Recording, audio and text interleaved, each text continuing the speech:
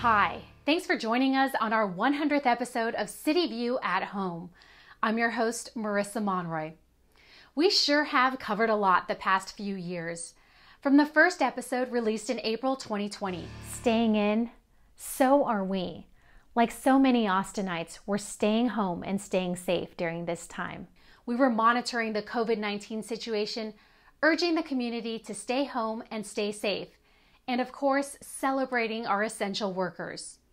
Then we came together to establish relief funds and food deliveries for those who need it most in our community. We've shared stories about creating a more inclusive and equitable community together, helped one another through devastating winter storms, and welcomed the long-awaited arrival of COVID-19 vaccinations and access for all. Austin is a strong and resilient community. Thank you so much for sticking with us through these first 100 episodes, and here's to many more. Now for our top story.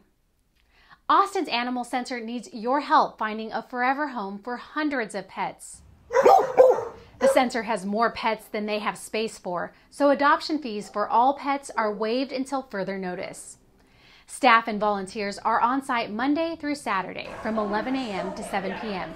to help you find the right match for you and your family. Currently, the Austin Animal Center, we're experiencing a really high level of intake and a bit of a drop in adoptions.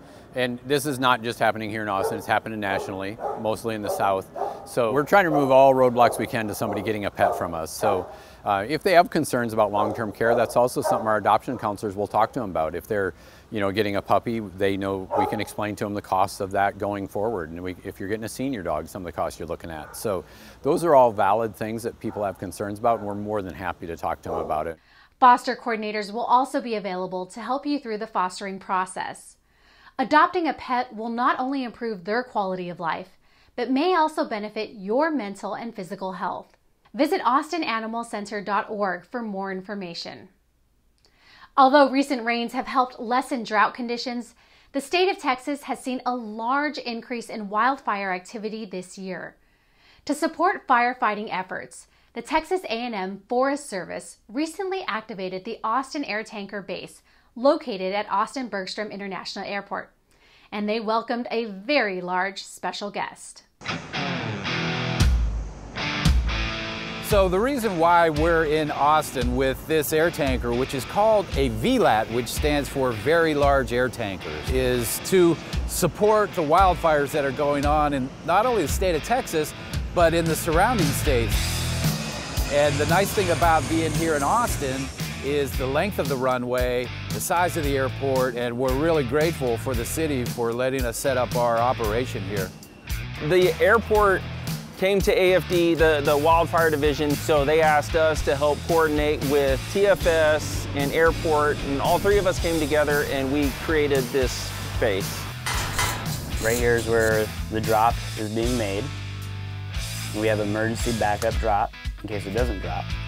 So yeah, we work with the tanker base. When we get the order, we'll load the aircraft. Usually it's anywhere between 15 to 20 minutes. We can get full retardant. We can be off the ground about 5 minutes later and be headed to the fire. For me, because I'm usually one of the boots on the ground, seeing these guys fly overhead helping us out to catch the fire is awesome. It's a little bit of a relief when you see these guys flying over and they can put a stop to the fire. The Austin Fire Department, Austin-Bergstrom International Airport, and the city as a whole are proud to support the Austin Air Tanker Base and brave efforts to combat wildfires across Texas. You're never too young to be heard. Stories from the young adults and teens in this story highlight the adversity, experiences, and challenges they've experienced. Many say they are better for it, and it all started because someone listened. So Teen Noise works with youth and young adults ages 16 to 25. And we actually work with youth and young adults across 7 systems areas, including housing and homelessness services, child welfare, juvenile justice. We're really hearing from youth who have a range of experiences. It could be youth who have experienced homelessness. It could be youth who have experienced the foster care system, juvenile justice, or really any and all three. TeenWays is hosting this listening session as part of our work to prepare for the 80th Texas legislative session and our policy agenda going into that session. We do policy advocacy work at the Capitol. So does everyone know what policy is? Regularly to really advocate on behalf of the needs of youth and young adults and the providers that serve them. These are young people who have deep expertise. They have a lot of thoughts and opinions about what has worked well for them, what hasn't worked, what they would like to see change, and that's really what we're hoping to listen to and learn from here today. Get your groans and eye rolls ready. Your routine is designed to be presented in 90 seconds. The 45th annual O.Henry Pun Off World Championship is a pun. We mean upon us. So permit me to tell you this story, and if my memory's a bit fuzzy, bear with me. There will be two separate events. The punniest of show, where contestants will deliver a prepared monologue. I'm doing a great job with no real problems besides addiction issue because I sometimes start speaking withdrawal. And Pun Slingers, where contestants go back and forth with each other to see who has the best puns up their sleeve. Registration begins September 1st, with the event taking place October 8th at the Mexican American Cultural Center. Sign up at punoff.com. That's it for this week's City View. Thank you for watching, Austin. Be sure to catch up on all of the latest information on atxn.tv, our social media channels, and on our city webpage, austintexas.gov. Stay well, Austin.